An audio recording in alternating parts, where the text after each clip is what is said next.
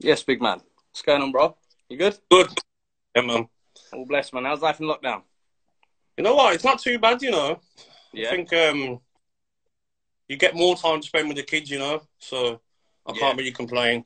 Yeah, Nah, getting a lot more time and stuff. So nah, good, yeah, good. I can't. Appreciate you taking the time anyway. Like, Yeah, you're one club man, which is quite rare in this kind of modern day. So, kind of want to get your perspective on your time at Villa, kind of the yeah, high lows and just kind of a bit of insight, kind of into a day-to-day life of a professional footballer. Really. That's yeah, all right. no problem. Yeah. Yeah, good. Um. So, firstly, like Birmingham, born, bred, like never left. As a Londoner, like I've never been there. So, kind of, what was it like growing up there and kind of like your earliest memories? Yeah, it was all right, you know. Like I lived with my two brothers and two sisters. So where I was brought up was like 5-10 minutes away from Villa Park. Okay. So yeah, so I was close to the stadium, you know, where I was brought up and stuff. So yeah, it was fine. You know, I can't complain. You know, at that time of growing up, living with my two brothers and two sisters, it was just normal. You know Like, the normal struggle. You know what I mean? The normal struggles of like most families, especially yeah, in them days of like for me and my two brothers especially, just one man Wembley in the garden. You know, just yeah, breaking fences, jumping over yeah. the fence to get the ball, ruining the neighbours' plants. You know, so really it was just constantly football from early age. And kind of like, do you always grow up a Villa fan then? Growing up from the stadium, I imagine you would. Because Yeah, we're so close to the stadium, you know, it was always Aston kind Villa. of. But you know what? I say this to quite a few people. Also followed Arsenal. I had two teams. So Okay. basically, Villa was my team because they were a local team. You know, I supported them. Yeah, But yeah, because Arsenal was so good when I was growing up, it was like, you know, I want to watch Arsenal on match of the day. I want to watch, you know what I mean? Watch yeah. like Henry, that era of Henry, Lundberg, Perez, Bergkamp. Like I Yeah. was obsessed with them.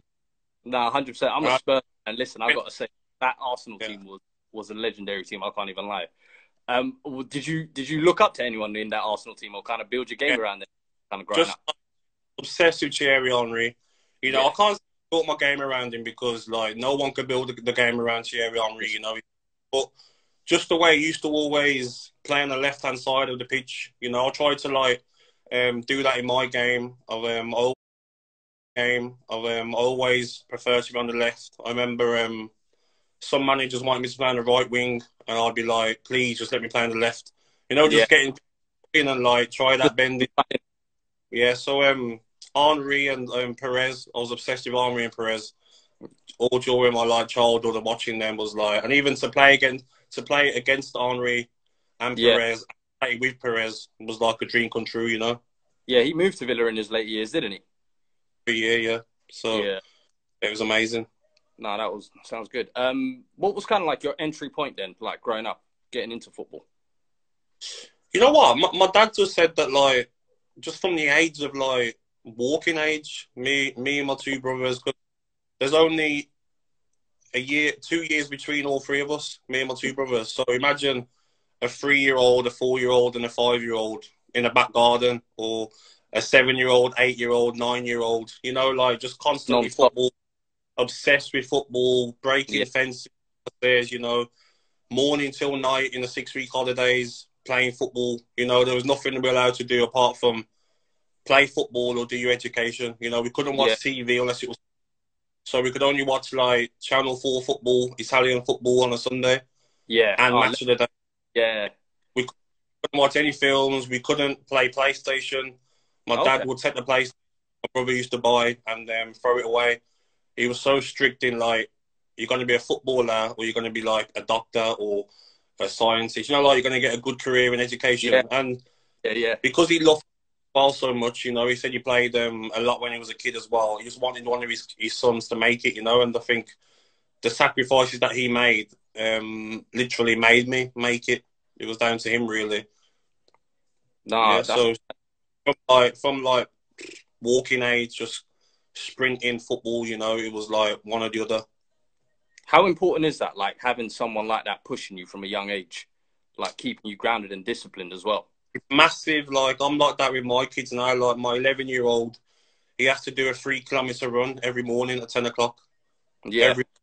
You know what I mean? Like, Yeah. I've just in that in like at first he didn't want to do it, but then he's got into it of like I'm trying to benefit him and get his mind on like what you do now is what's going to make you when you're older. Don't wait till you finish school and think, what am I going to do? That's what my dad done with me and my brothers and sisters was what you do now. Childhood isn't for like enjoyment. Childhood is to make you better and make yourself get a good job or a good career. So when you're older, you can enjoy. Does that make sense? Yeah. So No. like some people enjoy it and then work hard when they're older. But he had that mindset into us, and I think it was just a typical Nigerian mindset. If I'm honest, I mean, I know a lot of Nigerian players, and they say the same. You know, that dad was so strict with like punishments were strict. I mean, some of the beatings I got, like my dad would be in bloody prison for the next 50 years. Do you know what I mean? Yeah. But I love him for it. Do you know what I mean? Like, I needed it. I needed that discipline of like, if you're going to mess about at school, well, when you get, you know what's coming, so you wouldn't mess about at school. No, 100%. And it's like, it keeps you grounded. And it's one of them ones as well, like, growing up as well, like, what age did you start playing for Villa? So I went at 12, 13, I signed for Villa. So at 12, 13, it's kind of like going onwards, even like at school years, you can kind of get lost in and distracted from football and things like that. So do you think it kind of helped keep you grounded there then? 1,000%. So easy for like, you know, everyone was leaving school and going into town and, you know, going to hang about at the chip shop or at the local corner shop and play football and hang around outside my house. Literally, like there's this wall shaped like the size of a goal. But we weren't allowed. It was like, go in the garden. You're not going to hang around the shop. You got to be back from school within like half an hour of you finish. You know, just strict and kind of bang on it. But you knew what you could not do. You know what I mean? You knew that like, if your behaviour was bad in school, when you get home, you're getting it. So like, the fear of the beating would make you not misbehave. No, do you know what I mean? And even with football and like, it was like, you're going to be a footballer or you're going to be good at education. You choose. Simple as that. Okay. Do you know what I mean? No, I hear you. And then kind of, how did you get signed by Villa? So at the time, I was banging in a lot of goals for my Sunday League team. It was called Great Ball Falcons. Okay. So like, back in them days, I don't know what it's like now, but if you were like 10, 11, 12 and rapid, you know what I mean? You're scoring 3, 4, 5 goals a game. Do you know what I mean? Yeah. Because you're that much quicker than any defender. So that's what I was doing. I was quite raw, but just I was so quick. I was running through one-on-one like times a game and scoring. Yeah. You know? I actually didn't get scouted from there. I got scouted from my local district. So basically, the best players from school in that area played for a district team. Okay. And they played every Saturday morning. So I was there for like the first 2 games, and then Villa scouted me from there. But at that time, when Villa scouted me, Wolves scouted me as well.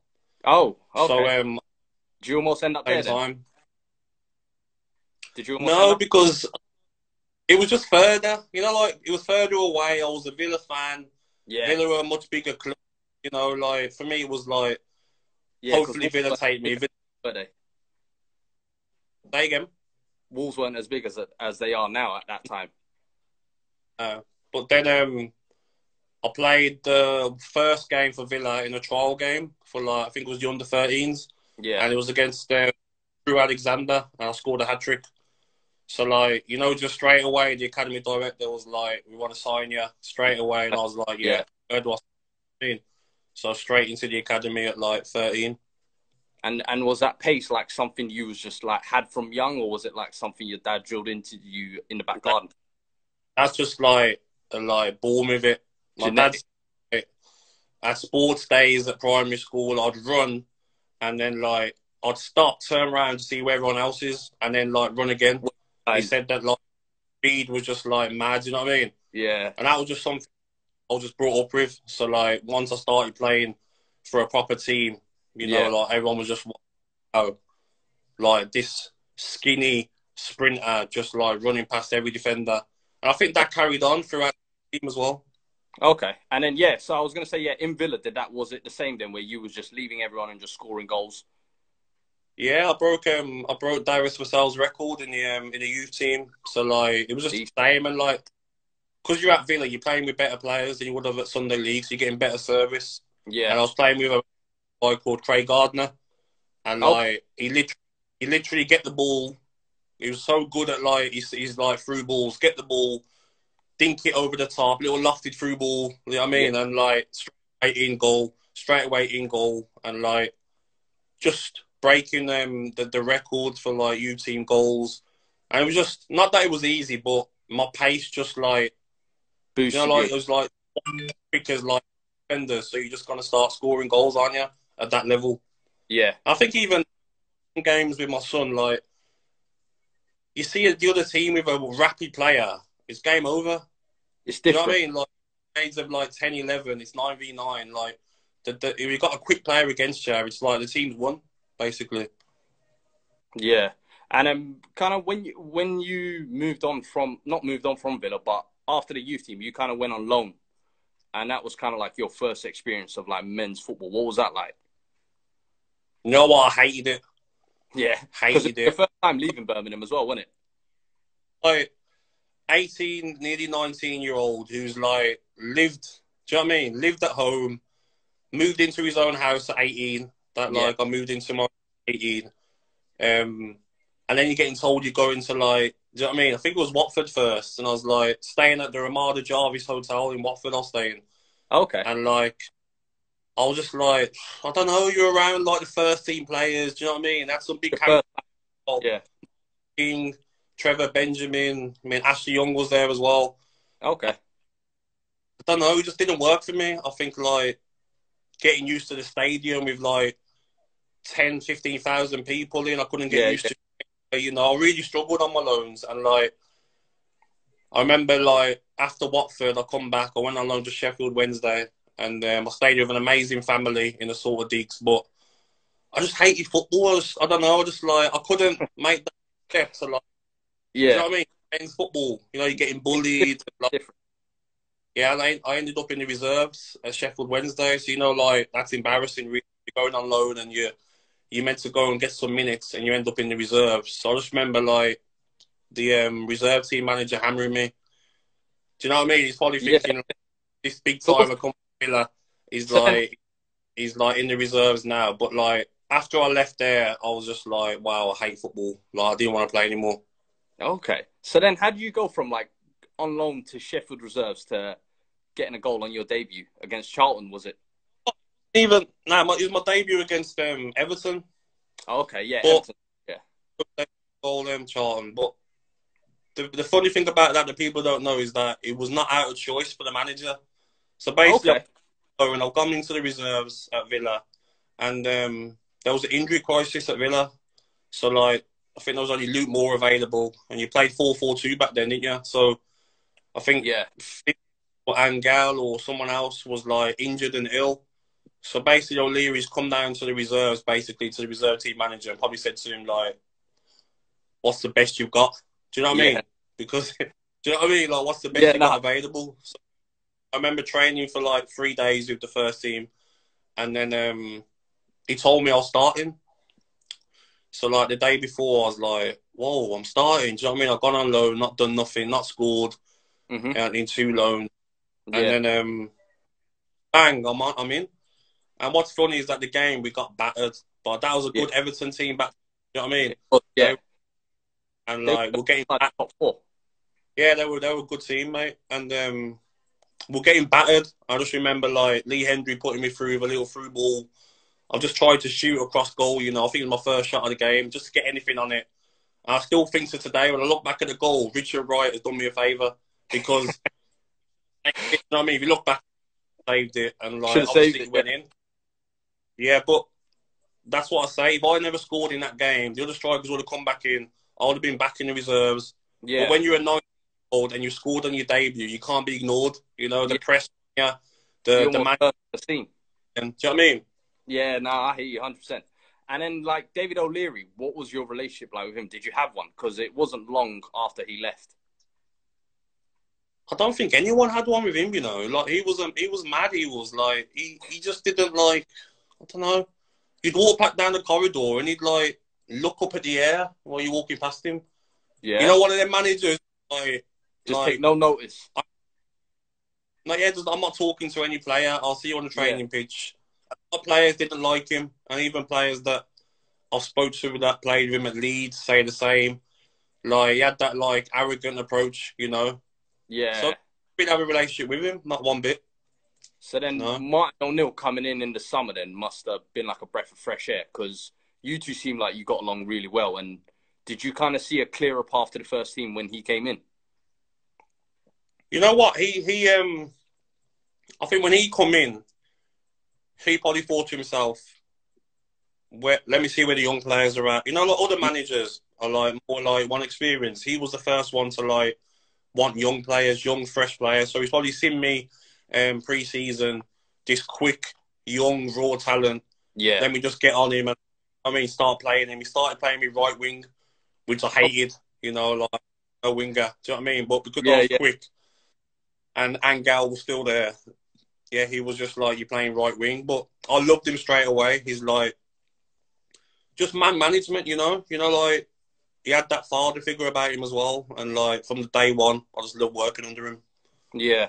And like, did you feel like he was the one that got the best out of you? Kind of like out of all your managers? 1,000%. Yeah. Yeah. Because, you see what was good about him was that, like, I probably could have got away with more with him. You know, like when someone's like your father, you like your dad. You know, like you get away with more. You know what I mean? Like if you have 3 bad games, he's not dropping you. Do you know what I mean? Where other managers don't score into, you're out. But No, if I win 10 games, I'm playing the next game. You know, when he's got that like trust in you, and he's not just going to drop you when the going gets tough. He'll stick with you through tough time because he knows what you can do, and like you'll come good. So. That was the main thing for him, was like his man management. And you just said there, like the trust he had, because when you came in, like that, when he came in that season, I think start of the year, you had Barrow, who just came in from Liverpool, Kevin Phillips, Darius Vassell, who, as you said, has got youth records, and Luke Moore from the academy. Like, so you're competing for spots already. But then for him to give that trust is kind of big.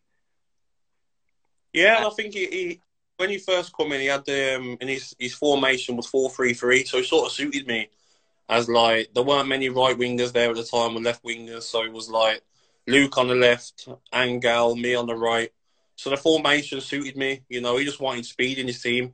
Yeah, I think. Did you feel like at that time? Yeah, did you feel like playing out wide like helped your game though? Like, because nowadays you see a lot of that kind of like when young forwards break through, rather than throwing them straight up front, they tend to stick them out wide for a little bit to just kind of get the traits of their game. You've seen that with like Rashford and Greenwood. 100%. I think it was more as well about, because I was so young, fit, energetic, hungry.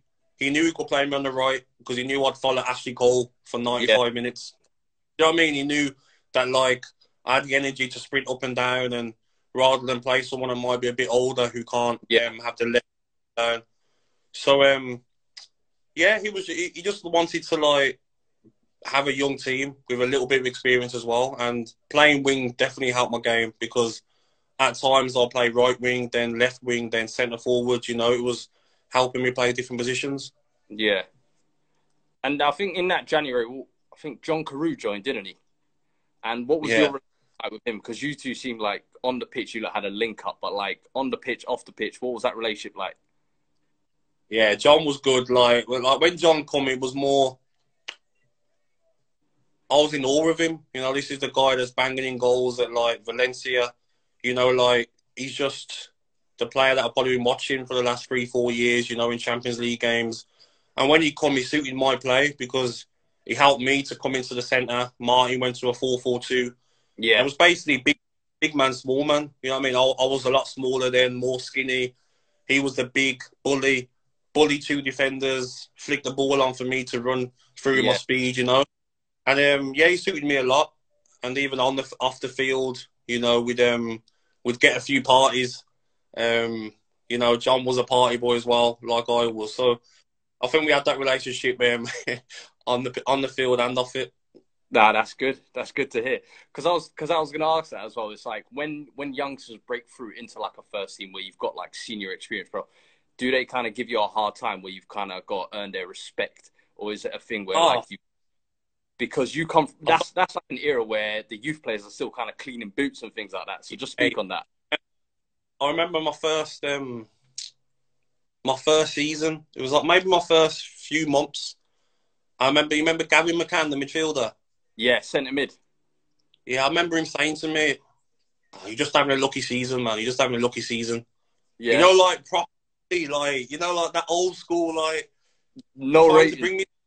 You know what I mean? Just like no need for it either. Like just like it was just like you're having a lucky season, man. Like I was just like, whoa, that's how like some of the senior pros are like. But that Yeah, was the generation that we were used to. You know, when you go in the first team, you're like you're on the back, you're on the like front of the coach, not even looking back at the back of the coach. Do you know what I yeah, mean? In them nowadays, the young players will come to the back of the coach and sit at the prime location. Do you know what I mean? for They've got, real, for real. you know what I mean? It's all changed, and I think football's changed as well. You know, like there's no more cleaning Big time. boots.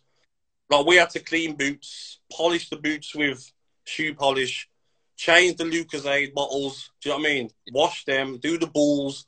Before we started our training, All we'd the done little like an bits. hour and Yeah, a half of slavery. Do you know what I mean?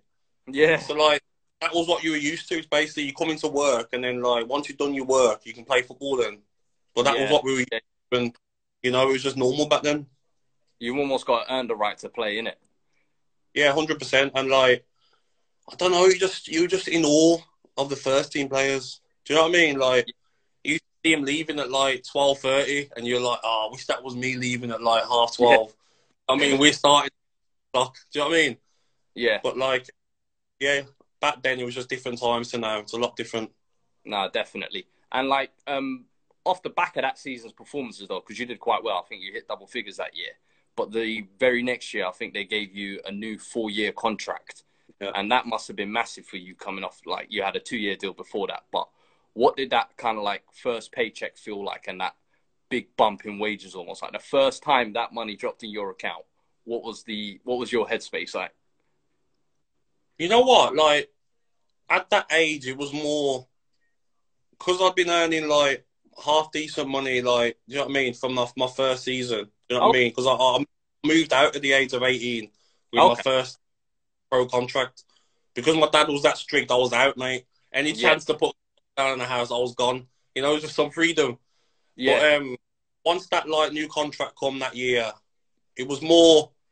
I remember Martin O'Neill saying to me and my agent, "You're not going to get the massive money straight away. You've had a great year, but you're not going to get it. You can have a new deal every year, but hmm you're going to get the bit by bit. We're not going to give it you straight away." But with that contract, I just went and bought a new house. Do you know what I mean? I was in a house already. And I'll just use my sign-on fee to put it down as a deposit on a house. And I was into like a bigger house in a better area. Oh, that's wicked. What would you say, like, from your career, would be like your best investment that you've made? Just speaking on the house there, or like, and then on the flip side, kind of what your worst investment you think? Um, I think like the best investments have just been houses. You know, I'd always had the advice as a kid when I first turned pro just to buy houses. Like, just keep buying houses whenever you can afford. Get another house because houses only go up in price, and Yeah, that'll be what my best investment was. And the worst, you know what? I think like being a party boy. I think okay, the amount of holidays to Vegas, Miami, trips to London, just out in Birmingham, the amount of money I've yeah, wasted on, you know what I mean, on partying would be like it'd be terrifying if you knew how much. But cars as well, wasting money on cars. But it's part of being a footballer sometimes, you know. You're young, you're not used to the money, you want to yeah, enjoy yourself. And I always had a good relationship with my agent, who's an ex-accountant. So he, from day one at 17, he was in charge of everything. So he would always tell me what I'm okay to spend and what you're yeah, yeah. saving. Give So you a there was break. always, Yeah, yeah, there's always that I couldn't touch. If that was 80% I can't touch, and 20% go and enjoy yourself. If that's going to get a Lamborghini, a Bentley, if that's going to like Harvey Nichols selfies and buying whatever clothes you want, or holidays crazy holidays in Vegas, because you've earned it. You've worked hard during the season. You Now, know, as long as you save the right amount, go and enjoy yourself. so you just said there as well, and like you bought cars. What was the most expensive car you bought at that time? I bought at that time, or all through my career. All throughout your career, actually. What was probably the most expensive one? Go on. So I think it was 2013. I got a Lamborghini Aventador. Okay. But Nice. You still got that? nah. But when I got it, I actually like put another car in as a deposit, and then I was paying like thousands of pounds a month. But you're losing the money every month. Does that make sense? Because the car like depreciates so much, you're losing like £2,500–3,000 a month that you're paying for the car. You're losing it. But Yeah. when you're earning this money, you know, you just think to yourself, you know, I want that car. I love cars. Do you know what I mean? But Yeah. after 6 months, I was like, you can't drive it. The weather. Do you know what I mean? It's raining. You're gonna like you can write it off. Switches up on you. Got rid of. Yeah, so I got rid of that, and then I just stuck to like Range Rovers after that, really, because the sports cars. I don't think England's the country for sports cars. A bit dangerous, isn't it? Yeah. The roads are way too tight as well. But you just said there you had an agent who was an ex-accountant kind of helping you with your finances. Mm-hmm. And I think, like, last conversation we had with Andre Gray, he was saying kind of like he'd only really manage his finances once he got to the Premier League. Like, is that something footballers generally struggle with, like handling their finances and handling big money like that at a young age? And how many like, footballers live in check to check almost? Yeah, 100%. A lot of footballers will, but that's why more footballers need the sort of agent I've got, because they need someone to help them. I think sometimes you might have your parents, but then you know what it's like when you're 18. You're like, Dad, stop telling me what to do with my money. Do you know what I mean? Okay. You're a big man, aren't you? You think you are anyway. Of like, you know what? You're not telling me what to do with my money. So that was me. It was more like, but then because I had that great agent who was not just an agent that would turn up at Man United away. He was like an agent which every month he'd come and visit me and go through what I need to pay for bills, what I need to save, what I'm allowed to spend. You know what I mean? And that's a big thing, I think, is like having someone like that. I mean, players have financial advisors, but sometimes they're in it for themselves. Do you know what I mean? If they can invest your money and make a 10% profit themselves, 100%. They're going to do that. They're not going to have your best interest. But it's a big thing, though, because easily, you know what it's like. If you're 18, 19 and you're getting this big money in your bank, you're going to want to go to the club and pop bottles. Do you know what I mean? You want to go and have, like, champagne shows. You want, like, free cars on the drive. You want to have the best clothes. You want to have the best jewellery. And if you haven't got that person to help you, then you're in trouble, and you never know when the next contract's going to come. You might sign one at 19, but it might be your last one. Do you know what I mean? So that's a scary thing. And I agree with that 100%. Like, managing your money, I think, is probably one of the most key things. And I think there's been countless stories kind of like where players have always struggled with it. But did you also have like, growing up, obviously people grow up with their friends and things like that. Did you have people like depending on you that you needed to support, that were kind of like, you almost felt the pressure of that in a sense? Yeah, I think there definitely was pressure. Not from friends, you know, but like definitely from family. But it was a pressure that like you don't mind, because you know you've all come through the struggle together. Yeah. Do you know? Like, you got like 2 close brothers, 2 close sisters, stepmom, dad. You've come through this struggle together. Do you know what I mean? Of like, you know what I mean? Like living off like, do you know what I mean? Just living by your means. You know what I mean? Like just struggling through life. So if I make it, everyone makes it. Do you know what I mean? You're not gonna like make it and then like not help your family out. Yeah. My agent said to me, he says that like you're the most generous out of any of my players I've ever had. Yeah. You know what I mean? With family, it was just like, yeah, Dad, you can have that, you can have that. Bought my dad a house when I was 20. Do you know what I mean? Like, really nice. Yeah. Got him a Mercedes Jeep. Changed that every 2 years. Got my mum this Jeep. Paid for my sister's wedding. Bought my brother a flat. Bought my older brother a car. You know, like just like constantly helping them, but you don't mind because That's what family's about, isn't it? You know, when you makes it, everyone makes it. And it's kind of why you've built that career to that point. They've been kind of the people giving you the foundation to support that. So it's only right you kind of pay them back, I guess. Garden with me, then how do I know I would have had the time to develop? You know, my dad used to take me to like training. You know, he'd finish like a like 8 or 5 shift, not make any money in the work that he did, and then have to drive me all the way to training. Do you know what I mean? And I'm a father, I'm a dad myself. I know that feeling. Training, okay. Do you know what I mean? Sunday morning, all time. So for him to make them sacrifices for me, and then the sacrifices he made for us as a kid, like bringing us up on his own for a little bit before my stepmom come. It's normal, isn't it? You're going to give him whatever he wants, and that's what he's had for the last 14, 15 years. He's had anything he wanted. No, that's good, man. That's good to hear. And one thing I've always wanted to ask as well is like, a lot of times in the papers and media and things like that, you see reported like footballers are earning, I don't know, 300k or 150k, 75k, whatever it may be.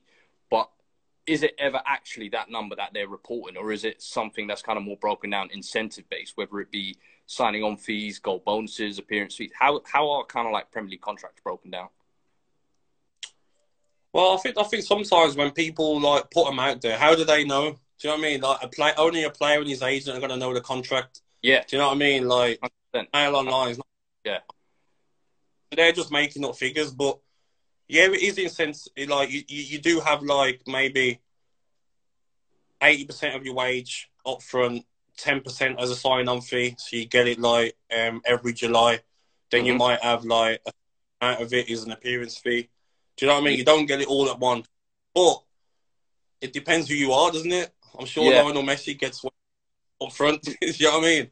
I think it depends what position you are when you like negotiate, isn't it? But for me as a young player, it was like play 40 games, 40 starts. You can have negotiations for a new deal. So that was always how Martin O'Neill structured my deals. And Craig Gardner was the same, was like, you're not going to get a 4-year deal on crazy money. You're going to get a 3-year deal, but after a year, you'll be back in here. And that's what happened. You know what I mean? Every game. And like, when you're 19, 20, what do you want to do? Yeah, you want to play football and enjoy it, but what do you want? You want more money? Normal, do you know what I mean? You want more money to help your family. You want more money to live more. So if you've got them things in your contract, I think a lot of clubs should still be doing that, because if you give a 19, 20-year-old the massive money straight away, that's when their performances can drop. No, that's facts. That's facts. It's almost too much too soon, you could say. Yeah, they're 100%. But some clubs are in, they can't do nothing about it, can they? They've got some like mad, you know what I mean? Their agents like gone to like 6 different clubs. They've got no choice, have they, to give them what they want? Yeah, it's almost like you get stuck in a hostage situation. But on the contract renewals, Martin O'Neill almost seemed to renew yours almost every year. Did any other players ever get jealous of that and just think maybe you were kind of like the golden boy or whatever? Do you know what? That like you did get a few like, because especially when I didn't score for like 5, 6 games, and then you're playing. Yeah. You're a striker. You're going to be thinking like, what's going on here? Do you know what I mean? Like, how come he's playing every game? But some managers have their like teachers' pets, as you call it. I think me and Ashley Young were like his teachers' pets, sort of like you play no matter what. It don't matter if you score 3 own goals in a game, you're playing next game. Do you know what I mean? Like, and I think you would have had jealousy 100%. But when I signed contracts, it was more because I deserved them. Do you know what I mean? I wasn't like playing and not scoring or not assisting. Do you know what I mean? I was getting good numbers. Do you know what I mean? Improving. So like, just justified. I think that was the thing as well. Yeah, it's season on season under Martin O'Neill. Your numbers just seem to go up and your performances just seem to get a little better. So it was almost like a reward factor. Exactly, That next season anyway, the 08-09, I think it was, you started off with a perfect hat-trick, I think, against Man City, right foot, left foot header. Player of the month, I think, came shortly after. And then I think November times you got your first England call-up. And that was against Germany. What was that like? What was kind of like going through your head? Honestly, like, that was crazy. Like, at that time, like, that England game, I just remember being in the meeting room. And, like, no one thought I was starting. I didn't think I was starting. I think it might have been Carlton Cole or Darren Bent, one of them two. They thought they were going to start the game. I think it might have been Carlton Cole. And then Capello read the team out, and it was like Agbonlahor. I was like, me? Do you know what I mean? Like, all the strikers, do you know what I mean? I'm getting a chance to play against, like, the enemy. Do you know what I mean? And them times, it was like, do you know what I mean? It was a frosty one. Yeah. You were away from home, in Germany, against Germany. Do you know what I mean? It's what dreams are made of, being brought up, watching Euro 96 and, like, watching England, you know? So, like, I just remember playing the game and just trying to give my all, you know. It was one of them games where, yeah, I was super nervous. You're going to play for England, you know what I mean? It's like a dream as a young kid to get one cap, you know what I mean? And especially against Germany where, you know, everyone back in England's going to be like dying for a win, you know? So dying for it, that game just, you know, and I think we won it, didn't we? 2-1, was it? Yeah. I think we won the game. Yeah, that was mad. And I remember after the game, John Terry, he asked me for my shirt. He says, pass your shirt here. And he went round and got it signed by the whole team. Oh, that's sick. And yeah, I'll give that straight to my dad. And he's got that up in his house. So that was a proud moment for him as well. No, that's big. That's big. And how many caps did you end up getting? I think it was 3 caps in the end, wasn't it? Yeah, 3 caps, yeah. Did you feel like you could have got more? Like, at the time, I I feel like there was a kind of favouritism towards the top 4. Yeah, I think, you know what, it was that, but I did pull out of a lot of squads. I was in 16 squads. Okay. And I got 3 caps. Do you know what I mean? I pulled out of a lot from, I think maybe I might have put club first before country. Do you know what I mean? A lot of them games and like picking up knocks on the Saturday before you meet up. Especially managers like Martin O'Neill, do you know what I mean? They're like, no. You're one of my star players. We need you for like after international break. You're not going away with like Hammy. So I pulled out of a lot of squads for like them reasons. But I don't know. I think there was a lot of favouritism. But England had some ridiculous players back then. Do you know what I mean? Even for like to get into 16 squads and 3 caps, like that's like for me super proud. If you remember the talent England. I mean, at the time, though, like, you could play kind of right wing and up front. And, I mean, you just said there, Carlton Cole, kind of Darren Bent, Heskey, Welbeck, Sean Wright-Phillips, Downing. Like, those are kind of players I think you could have competed with at the time. And do you not think you kind of could have got a few nods ahead of them? And did you kind of regret maybe putting club over country a little bit? Yeah, I probably could have definitely got more caps and played more games. But I think when you're in that time and you're playing every game for Villa, you know, you're chasing top 4 with Villa. At that time, that was what for me of like, you know what, we got a chance of getting top 4 here. If I go away with England, I might be going away for 10 days. I might not even get on. And I'm going to be training when I can be back at Villa, getting treatment. Do you know what I mean? Getting massages, treatment days. I'm ready for the next game, which might be the important game where we get back into the top 4. So for me at that time, it was more, I love playing for England, but if I've got a knock, I'm going to pull out because, you know, and I think similar to some players now, if like they've got a chance of like getting into something like that, you know, they're going to like not risk it, are they? No, I hear that. England had some great players. Like you're forgetting so many names like Wright-Phillips, Downing, Young, Milner, Rooney, like Heskey. Cole, Bent, there's so many, Defoe, like, do you know what I mean? Even to, like, get 3 caps and, like, 3 starts was, like, something I'll always be proud of, you know, especially in that era. And no, I imagine, go on. Team game I was playing in, you've got, like, Beckham, come on, you've got, like, you're playing with Gerrard, Lampard, and, like, these superstars. And back then, it was, like, a divide. Now it's more, like, with England, I've heard everyone's together. There's no one that's like the elite. Does that make sense? Everyone's sort of like the same. Back then, you had the elite stars of like Gerrard, Lampard, Rooney, Beckham. Them boys you wouldn't even look at England. When you were at the table in the canteen, you wouldn't even look at them. Do you know what I mean? They were like superstars. Do you know what I mean? Beckham just sat in the middle. Almost, diary. You know what I mean? Beckham just sat in the middle on his diary, didn't like, you wouldn't even say hello to him, you were that shook. Do you know what I mean? Like, they were like elite stars. That era and still get 3 caps, like something I'll always be proud of. No, listen, anytime you play for your country, I think it's a big honour and probably any footballer's kind of highest achievement. But I think one of the questions I've hammered with all day, I think, is did you ever consider playing for Nigeria? Yeah, 100%. But yeah. whenever you ask me this, like anywhere I go, you know, if I see a Nigerian person, they didn't even approach me. I'm trying to explain to people, like, no, I didn't have a choice. It was like England were the only team that approached me. Scotland didn't approach me. So it's not like I turned them down. I didn't get asked. Do you know what I mean? If I got asked, it would have been a choice then, because obviously my dad, and like it would have been, I would have had to sit down with him and decide. It would have been a tough decision. But from playing on the 21s for like 3 years and then into the full team, I never got asked once. Yeah. No, that's mad. I always thought the option was maybe there or something, but that's interesting.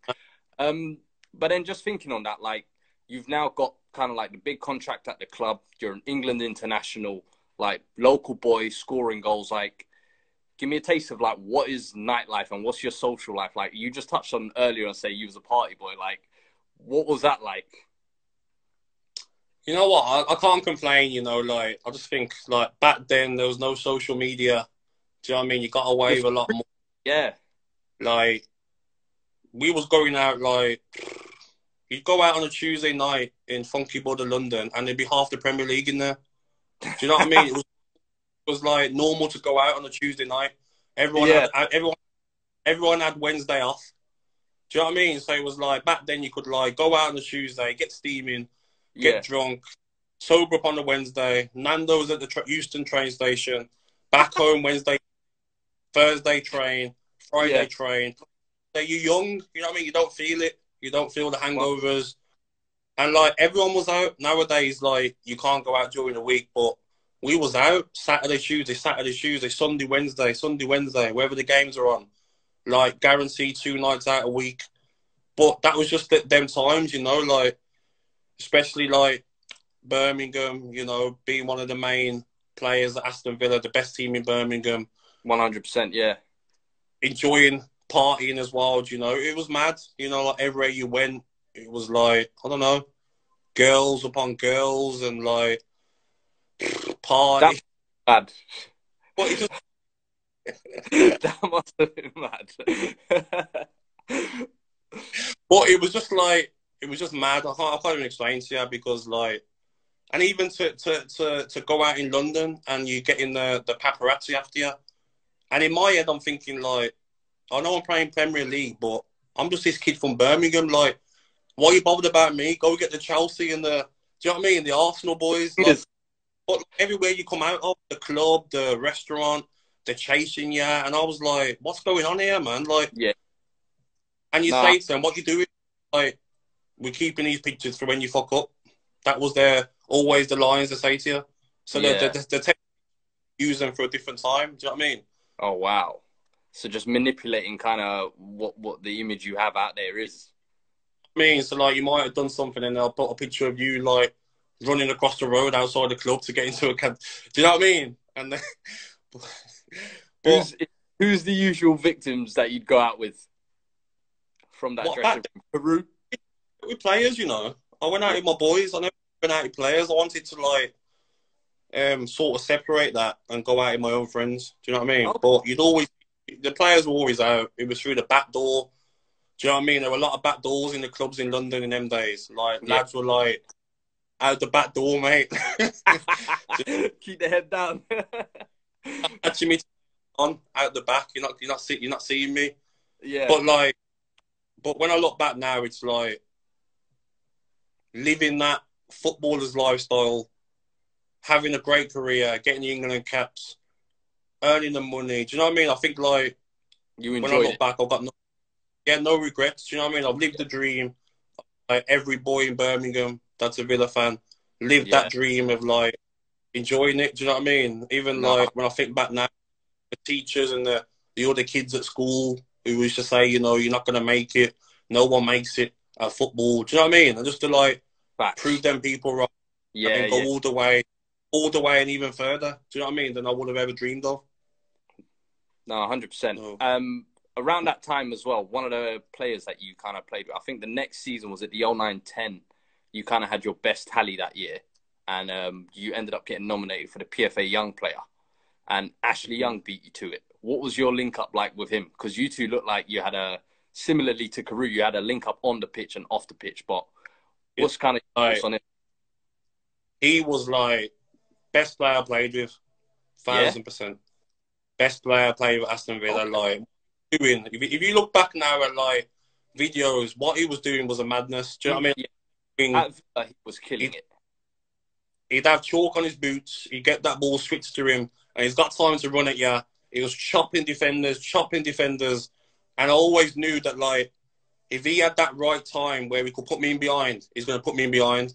We'd had that relationship when I know to leave him and get out of his space, or when I know when to run into his space. Do you know what I mean? We had that relationship of like, you know what I mean? If he's going to put it into a channel for me, I'm going to get there. I'm going to hold it up. I'm going to look for him. It was almost like do you know what I mean?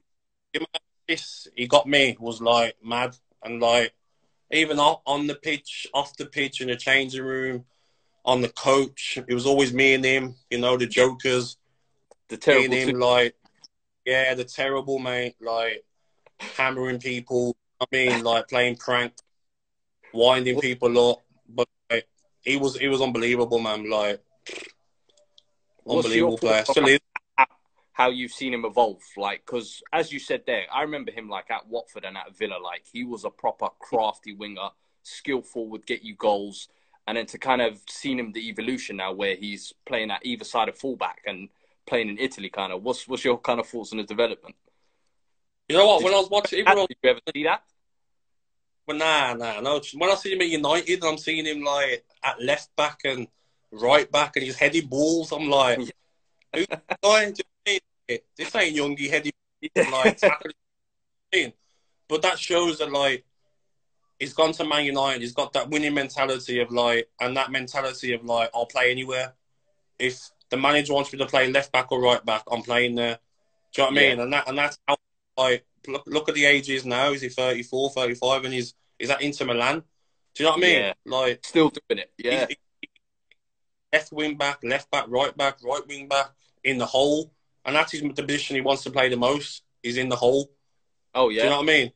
Yeah, that's where he play the most. And like, he just shows what he takes to get to that level that he's got to. Do you know what I mean? That next level, that next step is like that mentality of like, I can play anywhere. I'm not gonna. A lot of players won't have that. And one other player you actually played with that I think now there's a lot of buzz around, but Jack Grealish, like he was there when you were there as well, and kind of like since then, kind of how have you seen his game develop, and kind of what do you think of him? How high do you think his ceiling could be? When I see him now, it's sort of like not similarity to me because we're different players, but you know, like when I was talking to you earlier, like my progression from like 2006 to 2008 to 2009, 10. That's seen in him sort of like he's got that natural talent, but now he's getting the strength. If you looked at him, if you seen him up close, you should see the size of his quads. Like this, like 6 foot. You know what I mean? He's not like some like little kid like he used to be. He's grown into a man. He understands the position more, and like he's just what he's doing now is that he's getting the assists, he's getting the goals. He's not just looking pretty. Do you know what I mean? On the pitch, he's getting the stats because that's what they say now, don't they? Oh, okay, he's a great player, but has he got the same stats as Maddison or Mount? Yeah, he has, and he's got more. Do you know what I mean? And that's been the big difference into last time when he was when Villa were in the Premier League. Is people are kind of nitpicking at the stats, whereas now you've kind of seen him take the Championship, step up, come back into the Premier League, and he's stepped up again. But then the question is like recently I've been seeing he's linked with like Madrid, Barcelona, United, and for like 75 million fees. Do you think that he could be playing at that level? Because at Aston Villa, he's kind of like the captain, the youth product, the number 10, so everything goes through him. But then at one of these might just be another cog in the system. So could he perform to those same levels if he went to a club like that? You know what? First of all, when I've said it loads of times, like, as a Villa fan myself, do you know what I mean? You want your best players to stay. But if he one day, and I think if he had to go, like he's going to cost someone 80 million. I said this like 6 months ago.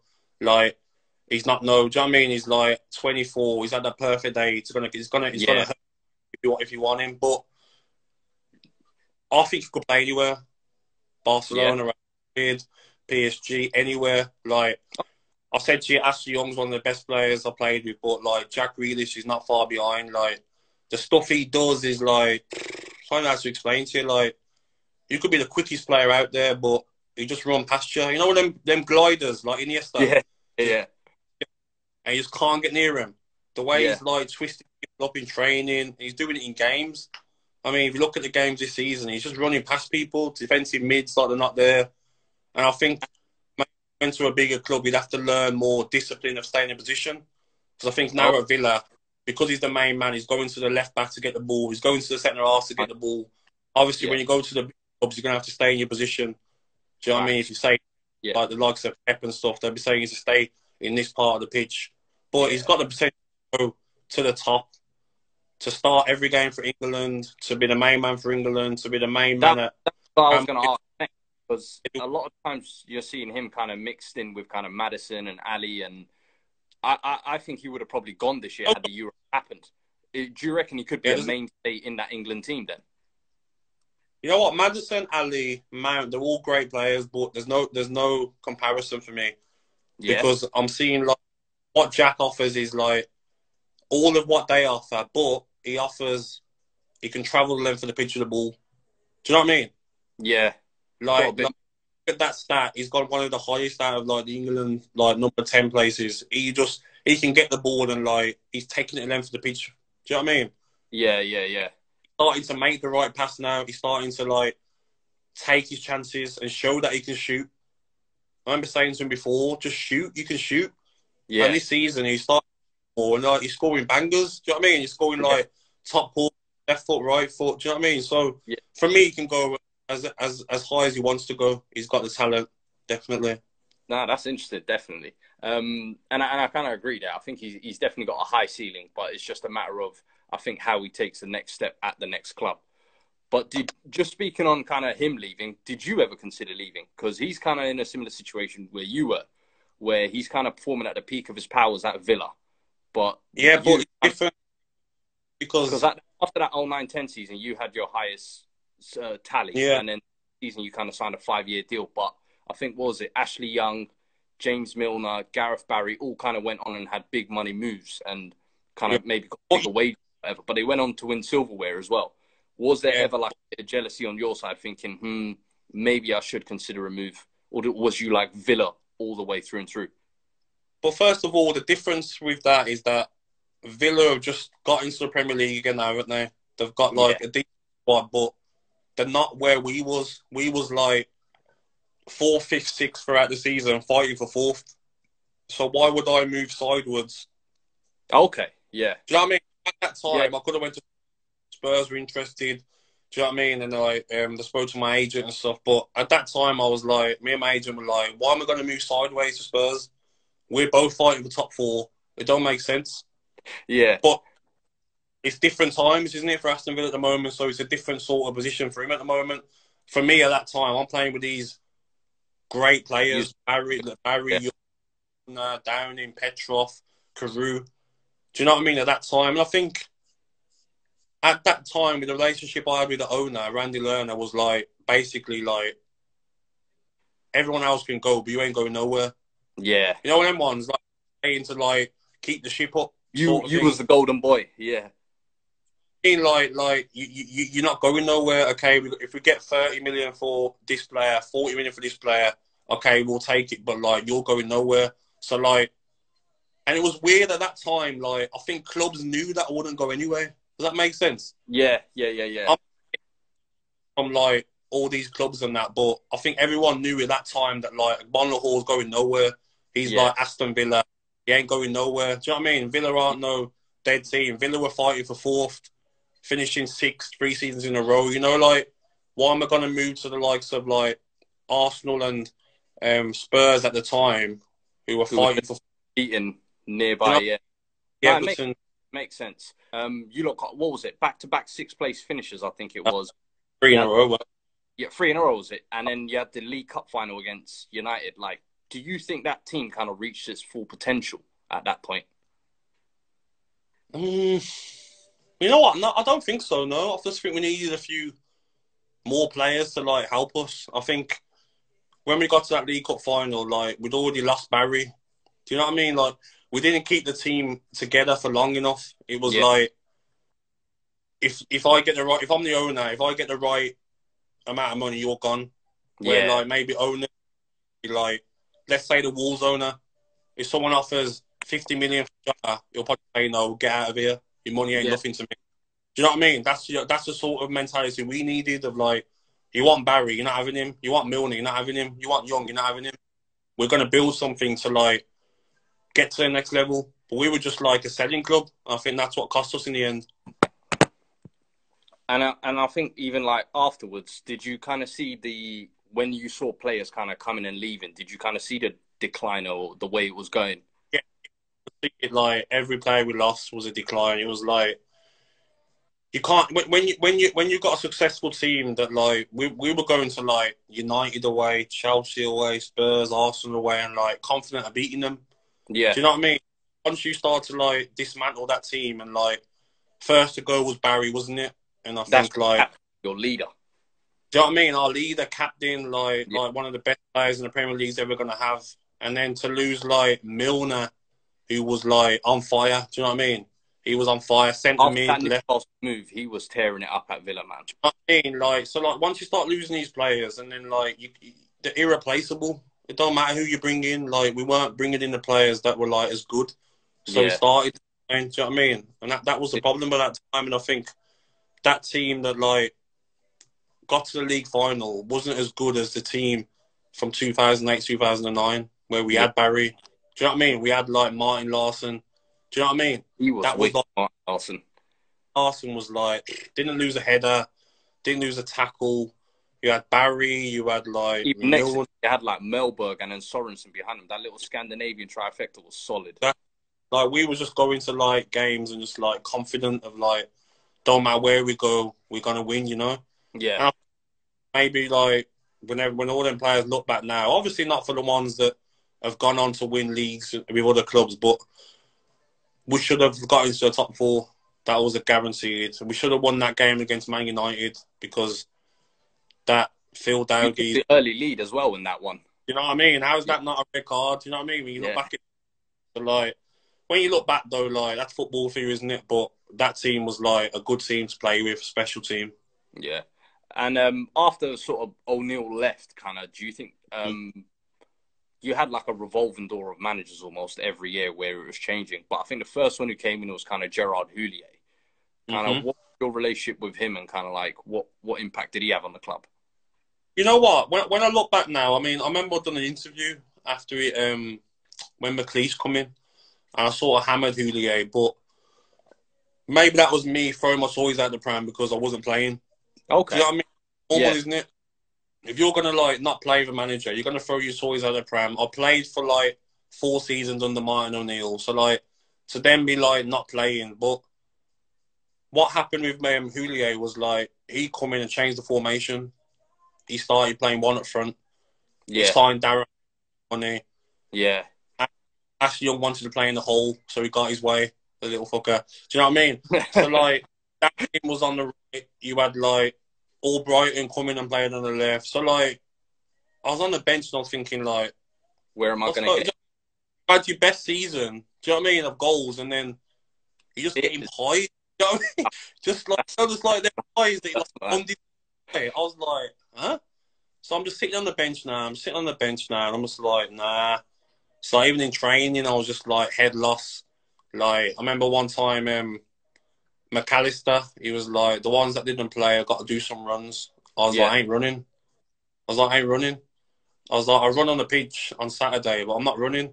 I'm not doing some like mad runs because I'm the one getting paid. Do you know what I mean? Like a punishment sort of thing. So like, me and McAllister sort of clashed, and then me and Houllier sort of clashed because even when I was coming on and scoring, I was just sort of like angry. No, you're not celebrating because you're angry. So them ones, you score, like, I'm still pissed off with you. You know, like, you're not starting me. Like, Do you know what I mean? So like all that season was like off the bench. I'd start, but I scored a few goals as well coming off the bench. But it was just like what was mad about it as well was because at that season I signed a 5-year deal. But you know what that was because? Why? Great agency. Okay. What happened there? Because at that time, Ashley Young had said that he's not going to sign a deal, basically. So, like, he was going to go at the end of that season. Do you know what I mean? So, my agent sort of went in and said to, like, the chief exec, he said, like, why not bring some good news to the club, some positive news? Martin O'Neill's left. So-and-so's left. Do you know what I mean? Yeah. Like, let's bring Yeah. news. Why not, like, show that you've got Gabby signed up on a long-term contract? Do you know what I mean? Yeah. Yeah. Yeah. In my favour, my agent sort of like saying to them, do that. And then like they were like, yeah, you're right. We know Ashley's going to leave. So like, let's get some good news to Villa fans. Do you know what I mean? No, And that's 100%. what and like, I'm thinking like, I've signed a 5-year deal and I'm on the bench. Like, what's going on? 100%. It don't make sense because you've gone from this high of your best Exactly. season, England international, new contract, and then all of a Mm-hmm. sudden now you've gone to ride on the bench. It just kind of doesn't make sense. Give me like one of the highest paid contracts at that time. Do you know what I mean? And like, I'm thinking like, so it don't add up. Sure, you're going to give someone a massive contract Yeah. and pay them. Like, this doesn't make sense, does it? That's what was No. so frustrating at that time. And like at that time during Gerard Houllier, like I noticed like you'd kind of bulked up a little bit as well. Was that an attempt to kind of like change your game and like add a little bit more?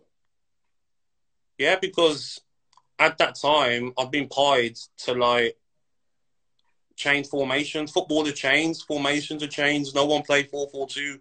Yeah. It was like 4-5-1, 4-3-3. So in my head I thought, is it me not strong enough to play that holding role of Yeah. like one up front? Well, you know what? Let me get in the gym. Let me bulk up. The weights aren't gonna hurt when you go to like holidays. Do you know what I mean? The beach body's not gonna hurt if you get like the chest bigger. So Yeah. at that time, I was like, why not? Why not like bulk up? And then there's no excuse. Then you can't say to me that I'm getting bullied by defenders on my own. You can't say I'm not winning flick-ons. You Yeah. can't say I'm not holding it up. So that was the main reasoning there of like, you know what? I'm gonna bulk up and like I'm still gonna be quicker than every defender in the league, Yeah. but not as quick as the season before, but still quick enough. Does that make sense? Yeah. Yeah. Yeah. And I'm going to be able to. You feel like you'd lost a yard of pace in gaining that muscle Yeah, as well. 100%. Because you're going to, aren't you? The heavier your muscles are and stuff, you're going to lose a bit of pace. But as it showed, I was still quicker than every defender, so it didn't really affect me. I could bully defenders more as well, so I was quicker than them, and I could bully them more. So like, I think it helped me for yeah, definitely for the good. And then when kind of Alex McLeish came in as well, you kind of had like a unique situation in football, I like to think, with Stilian Petrov and going through cancer. And kind of what was that like? And how did that what was the atmosphere like at the club and how did it affect the players at the club?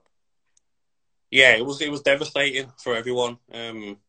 Because Stan was always the fittest player, the hardest working trainer, the hardest working player. So we were all thinking like, how can you get such an awful disease when you're so fit and you're so healthy and you eat right, you live right like he did. So we were all confused and like upset of like, wow, like, do you know what I mean? It was sort of a wake up call of like anything life, do you know what I mean? And like we were just like devastated. And I remember because McLeish was quite, I did like McLeish in a way, but he was quite a weak manager, you know, like. Okay. Huh? How do you mean he was a weak manager? So even like the first day we come into pre-season, we sat down and you know the whole squad. Yeah. And he was like reading off a piece of paper, read, and he was like, "I'm a bit nervous here, lads. This is a big job for me. I'm a bit nervous." Yeah. I remember some players at the back were like, "Oh, we got him here." Do you know what I mean? Like, I think you pretend that you're the main man, even though you might be a bit nervous. You don't tell the players on the first day of pre-season that, like, do you know what I mean? I'm nervous. So we were like, you know what? We've got him here. We've Yeah. got him, sort of thing. Do you know what I mean? Because you shown his sign of weakness almost. And for me, he just took Birmingham City down, the arch rivals, and then you come to Villa. I'm thinking like, Randy, are you, like, what has he like? Has he like poisoned your drink at like the interview? Like, how dare you give him the Villa? You know what I mean? I was distraught. They were like riots at the fans were rioting at the ground. Like, whenever we lost the game, it was like you'd lost 10-0 when you lost 1-0. Fans were trying to get on the pitch because it's unforgivable. You can't come from Birmingham City as a manager, just then like in space of like 6 weeks, you're the manager of Villa. Nah, that's like Neil. But then you can look at it in a sense of he did get them relegated, so you know it might have done you a favour there. Nah, but like those, but at that time I'm thinking like I wasn't having him from day one. I was like, I'm not having you. Like, do you know what I mean? You're like my enemy still. Do you know what I mean? Yeah. But as it went on, you know, I think he was all right. And then after the bad thing that happened with Petrov, he was just like, he called me into the office and he said, who do you think should be captain? And I was like, Richard Dunn, James Collins, you know, like the centre halves. You know what I mean? I was a bit of like centre halves, captains, and he was like, I was thinking you. What do you think? Do you know what I mean? So basically, he was asking me wanting to be captain, and I was like, yeah, of course. Do you know what I mean? Put that armband on. Of course I will. Do you know what I mean? Like, that's what I'm thinking. Yes. Like the extra responsibility. Do you know what I mean? I was buzzing through it at the time, and like I remember putting the armband on and thinking like, okay, I'm like captain now. Do you know what I mean? You gotta like.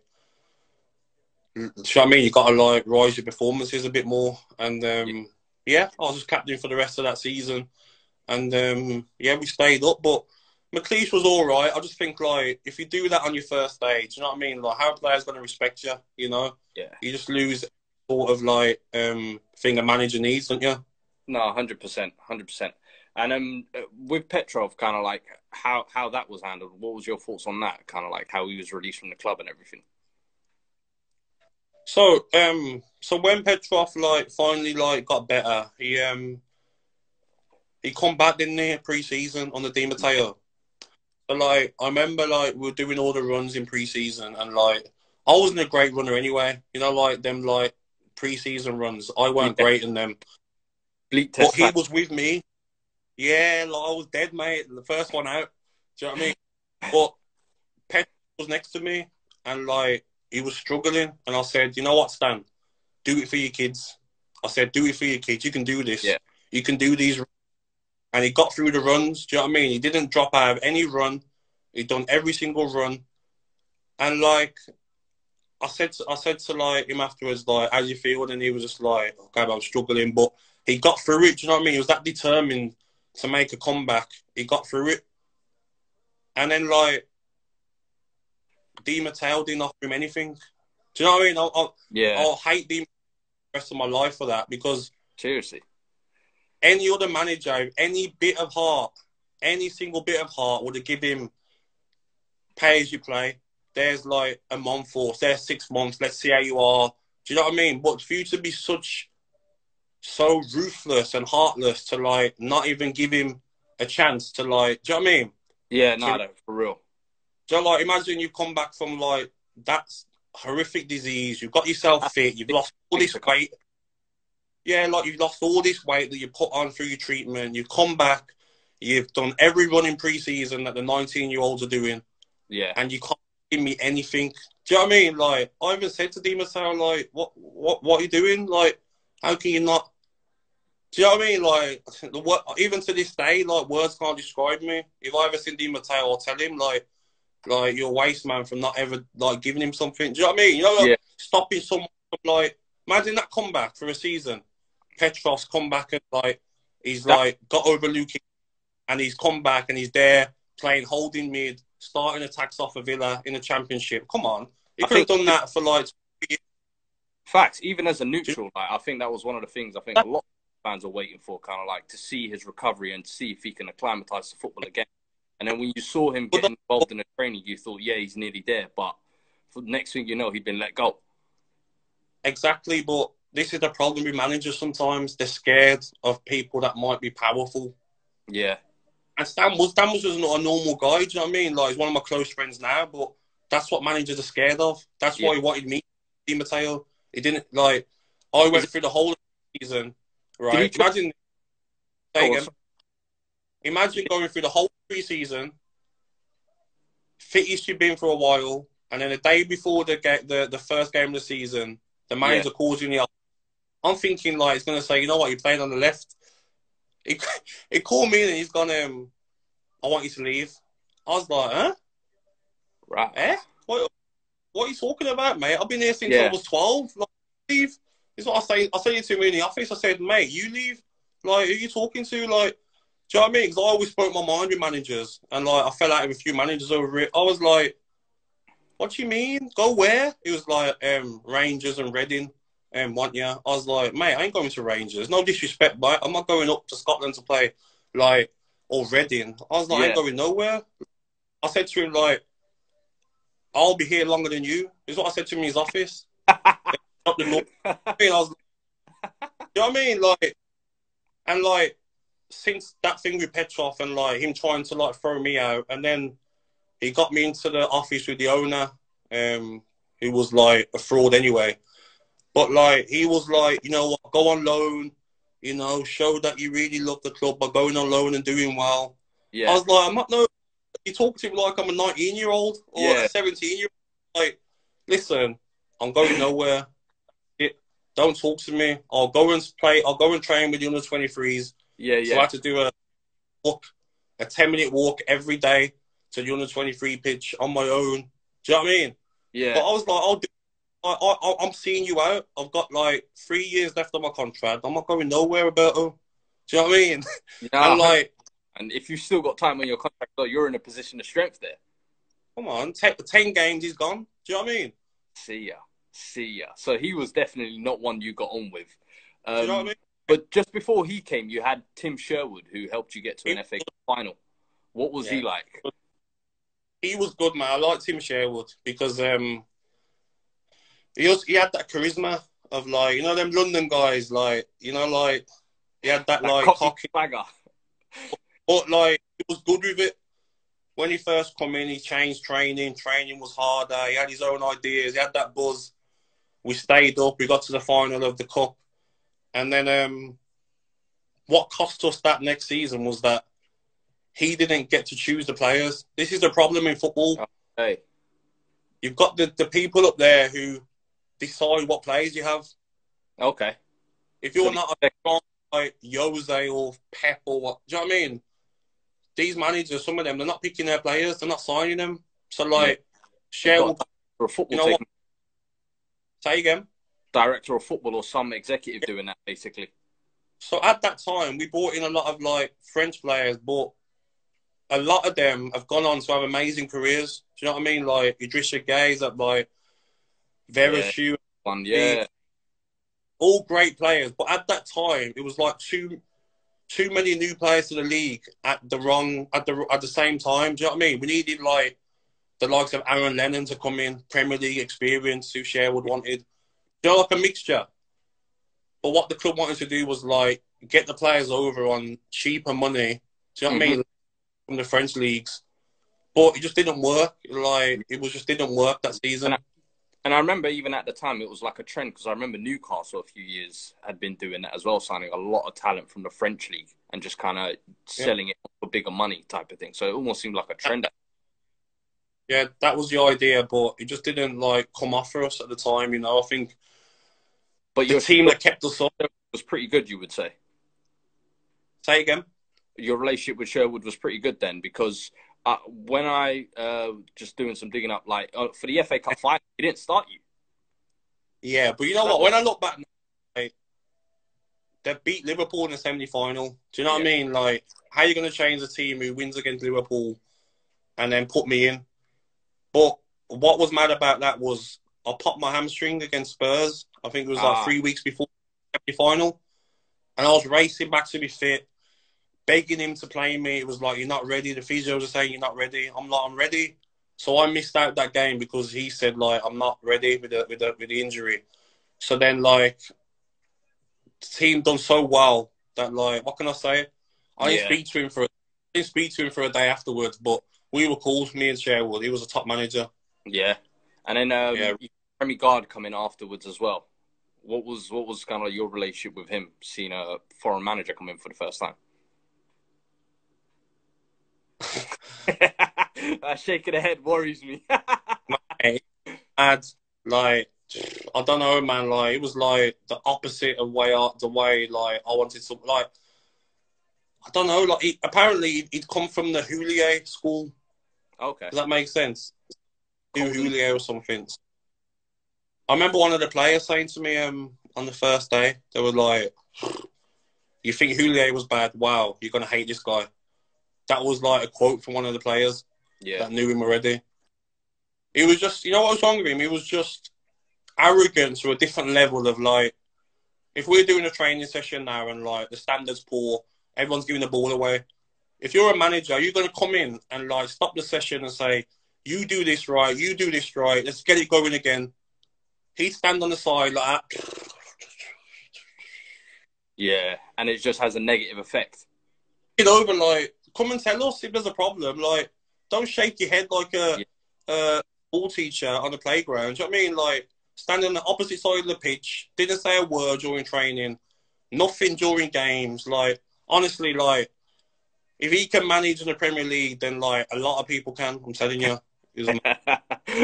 So, you didn't have a lot of ratings for him because he stripped you off your captaincy as well during that season when you lost fighting relegation. And obviously that was more to do with, like, when you'd gone out to Dubai and things like that. But your relationship with him kind of didn't seem good from the get-go. But what was that kind of like, dealing with that, getting stripped from the captaincy of your boyhood club? But that wasn't, that was my idea to give the captaincy. Yeah, I wasn't stripped of it. It was my idea. It was because, obviously because of, like, getting caught smoking shisha, getting caught doing balloons, which 60% of footballers were doing, but it's just about not getting caught in it. Just you know, like, do it, but don't get caught. I was got caught hand in the cookie jar. So, like, it was my idea to strip myself of the captaincy. I thought, you know what?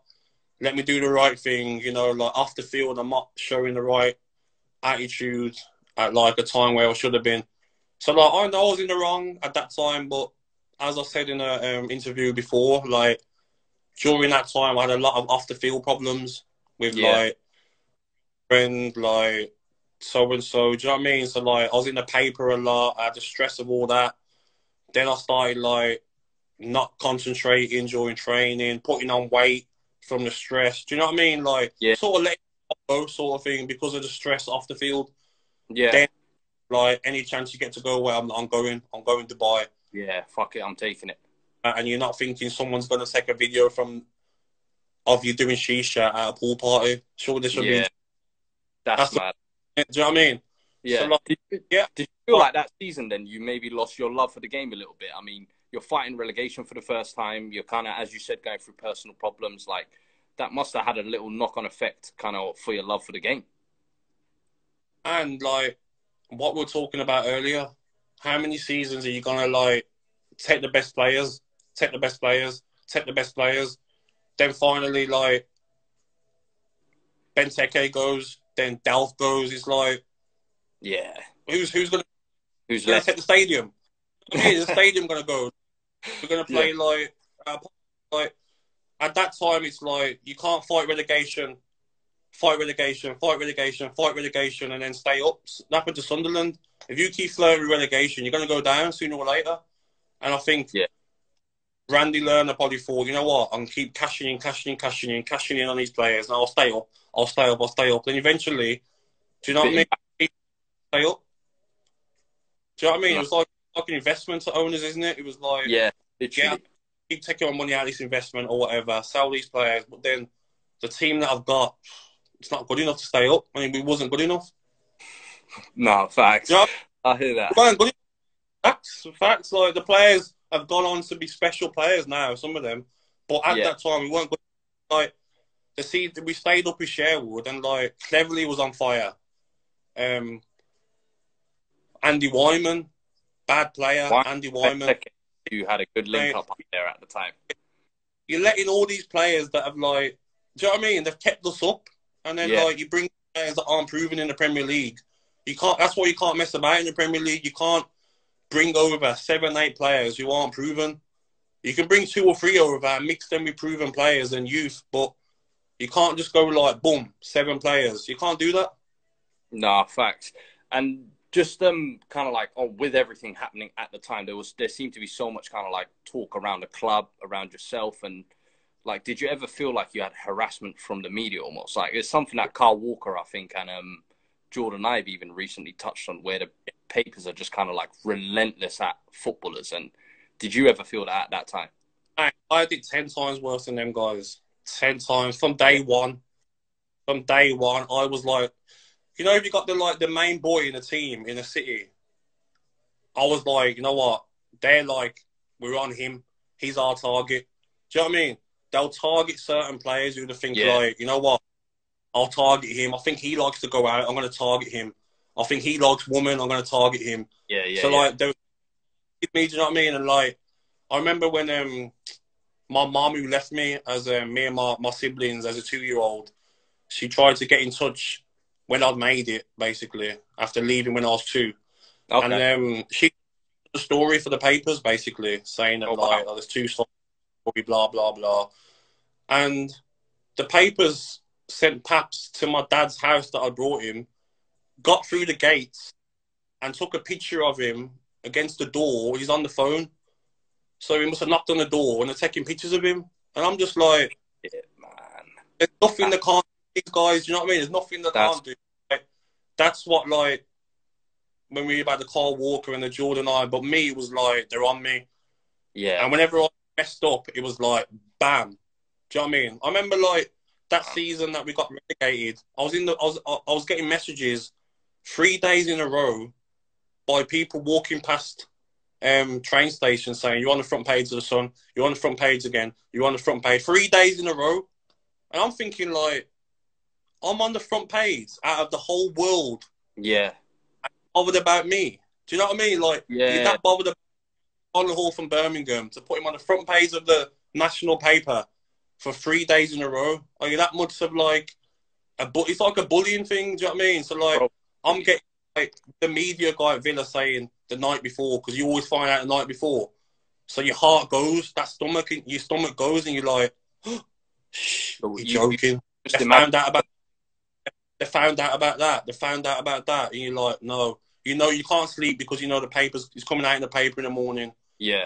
And all them stories are about my private life. Do you know what I mean? It's like the dig. And then when you finally, like, break, then you do something like I did with the shisha and the balloons. Then they're on you again. Yeah, 100%. That's what I was going to say, where it kind of just adds up and adds up and adds up, and they're just waiting to target on that. And look, mentally strong, but it won't be long before footballers not. And they do break and crazy because it's sort of bullying, do you know what I mean? It's like, okay. Do you know what I mean? No, it's like that. It fucks with your mental as well, because especially like when your parents can't relax at the inside their own home, and like they're waiting like features outside, like that's the worst thing you need, man. Exactly. So they've got no limits of like what they'll do. Do you know what I mean? Like, just to get a picture of my dad because my mum, who left me at 3, is trying to say that there's 2 sides to a story, and like, me and my siblings, we don't want to know. Don't come now because your son's made it as a Premier League footballer. Yeah. And if you live like 2 minutes from the ground, then all of a sudden you want to, like, do you know what I mean? You want a payday. You want cash off your son because he's made it. You missed out on 20 years. Like, do you know what I mean? Go back to what you was doing. So I'm not interested. But don't make it. Do you know what I mean? And then like that to them lengths, it's just what the media will do. Did you ever feel like at that time, like Villa fans had maybe turned on you, like with everything going on at your life, and maybe fans not being privy to that kind of information? But like, did you feel the love from the Villa fans, or was it like you felt like they'd kind of turned on you at the time? No, I think it definitely turned on me, but it doesn't help what the media say. I remember like my mate, remember Andy Gray? Yeah, He works in Bain Sports or something, and like I remember my mate sending me like the video, and he went in on me. He was like, Gabby Agbonlahor's been deceiving Villa fans for years. He's a disgrace. I'm like, whoa, Andy, like don't take it out on me because yeah, like just got sent away because of like how you acted on like Sky. I'm thinking like when fans see that, they believe that. Do you know what I mean? It's all about what fans see. Do you know what I mean? They don't know what like my problems were off the pitch. Do you know what I mean? And like yeah. that was something that I spoke about really till recently. So definitely fans turn, but I don't blame them for turning. Okay. Do you know what I mean? They're seeing it as like Villa are getting relegated and I'm out partying, enjoying life. They But then, just see the surface level type. you know what I mean? They're not seeing Yeah. the reason behind it. People Uh, deal with problems a different way. yeah. I with like success partying and like when all the shit was going down, I'll party as well. Do you know what I mean? Which I shouldn't have Yeah. done. It was my way of getting away from all the stress and just like, do you know what I mean? No, I So hear it. like, I understand them though. Being on my back, definitely. And it seems like they love you now, so it all seems well anyway. But the kind of like towards your kind of end of your career when you lot went down to the championship, Steve Bruce came in and he almost gave you like a new lease of life, almost like to try and give you kind of like one final push. Kind of what was kind of your time under him like? You know what? When he first come in, Steve Bruce, he was unbelievable. He was just like, you've got too much talent to not be involved. Like, what are you doing with the other 23? Don't forget, like, this is the funny thing about like when people say that like players aren't loyal to clubs and this.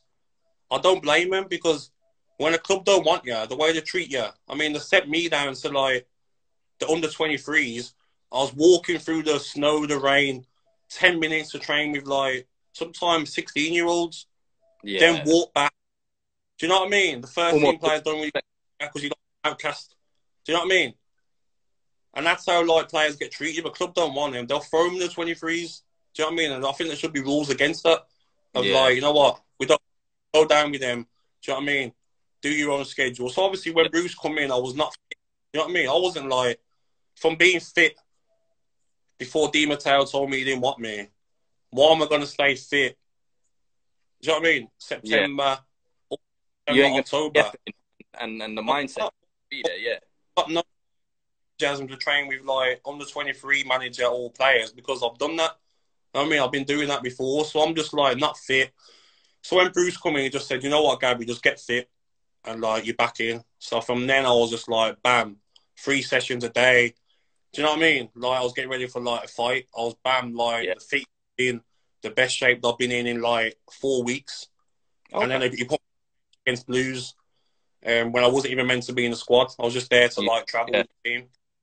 But he was unreal, Steve Bruce, and like he was just reminding me a bit of Martin O'Neill. Just them like old school managers, Put like that.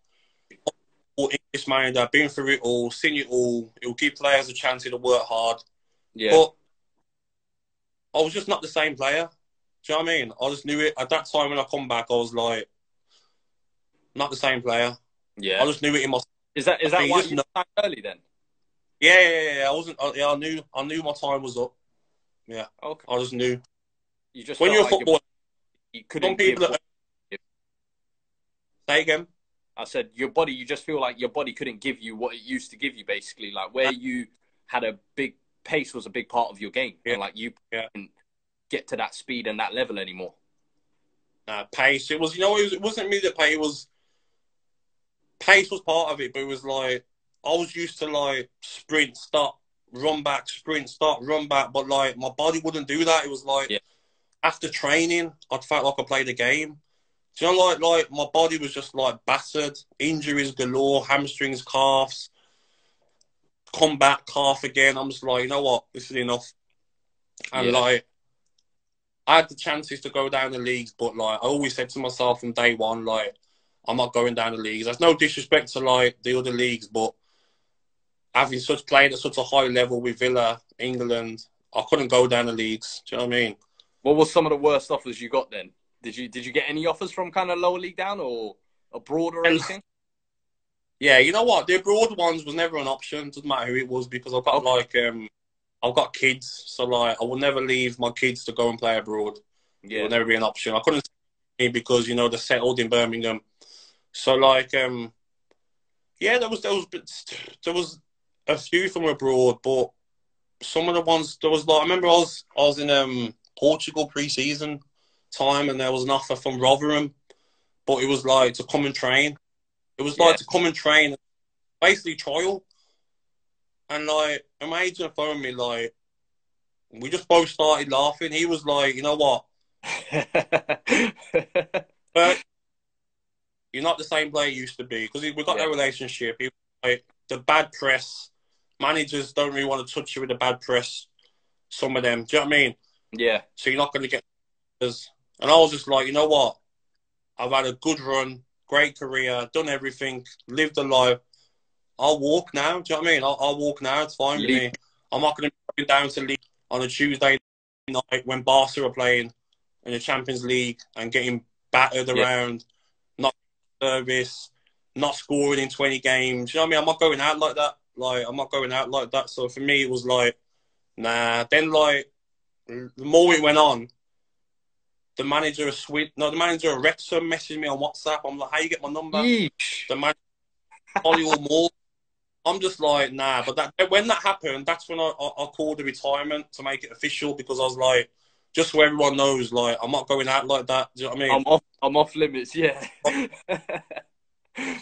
But my body sort of wasn't the same, mate. So like, I just knew I was breaking down too much, and sometimes like, if you had that much mileage from like playing football your whole life, everyone retires at a age, don't they? Do you know what I mean? And No, maybe when I look, say again. No, 100%. I agree with that, and it's weird. You see a lot of players that will play till 40, till their bodies absolutely crash, and you've also got your life after football to think about. Exactly, and I think what I was lucky as well was like because I'd been clever financially, I didn't need to play financially as well. Does that make Okay. sense? Yeah. If you're in a different position financially, sometimes you gotta play. It's all we know. Do you know what I mean? So like when you got to pay your bills, you need to carry on playing. But if you've looked after your money and played at a good level where you've earned great money, then it puts you in a better position to retire early. Nah, fair play to you, man. Like kind of signing out on a high. What was just on that? What was the most you'd ever earned at Villa anyway? At one point. You're gonna get me like hammered in here. Nah, Sorry. I can't say the I can't say the amount, but like you know what, like I did earn like really good money. Do you know what I mean? And when I look back in my my stats and what I did give for the team, do you know what I mean? I look back and I think I deserved every penny. You know, I don't think there was ever a time where I think to myself I didn't deserve that. Do you know what I mean? Maybe the time where I had the off the field problems when we went down, but for the rest of the time, I think I like justified the wages that I earned. Fair play. Fair play. Any ideas to go into, lastly, just kind of any ideas to go into coaching or management or anything? It's something that I want to do coaching. I'm halfway through my UEFA A. I passed my UEFA B already, and I'm halfway through my UEFA A. So the reason why I want to do coaching is just to, just give something back. Like the experiences that I've went through since a kid. If I can help another kid from Birmingham improve and make it, you know what I mean? Like I'm not saying I want to go and coach at senior level or anything. I like to coach at probably like a lower age, help a player, gel him into a better player, use my experiences to make a 13-year-old make his debut at 19. I think the joy that I'd have from, do you know what I mean? The joy that I'd have from a player would be like better than anything I've done. So we'll see. Nah, that's sick, man. And lastly, just a couple of quick fire ones, basically. Yeah. What would you say is your highlight or best moment of your career?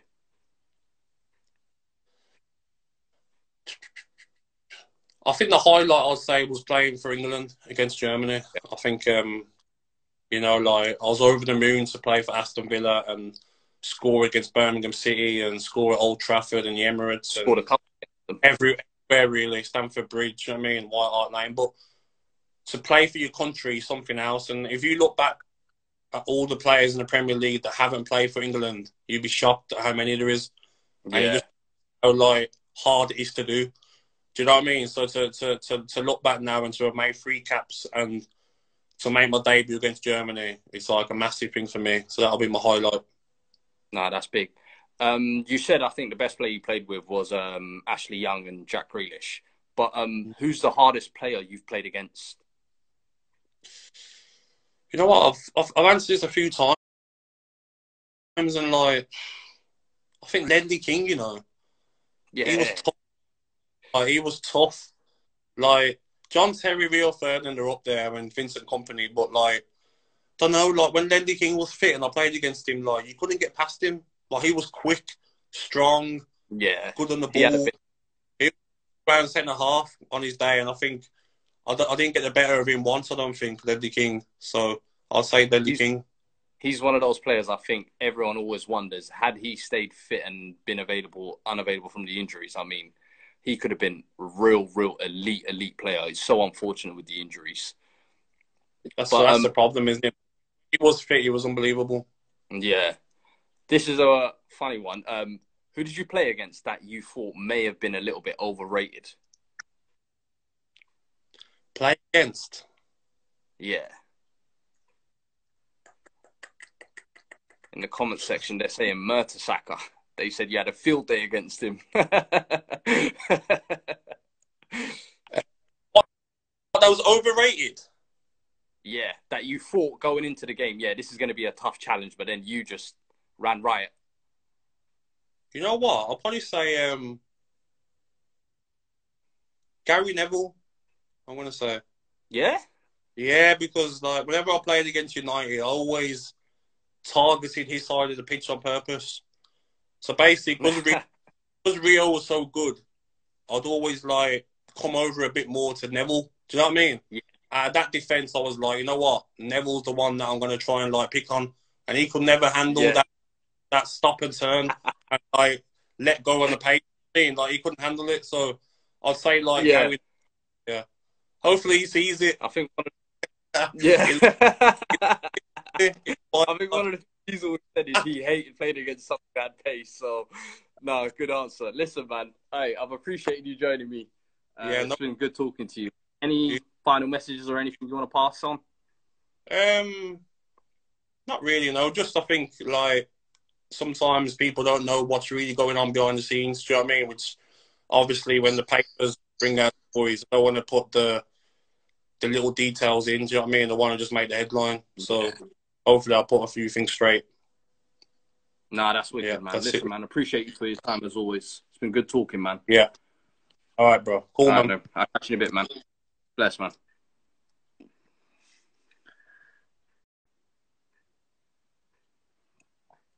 Well, that's that then.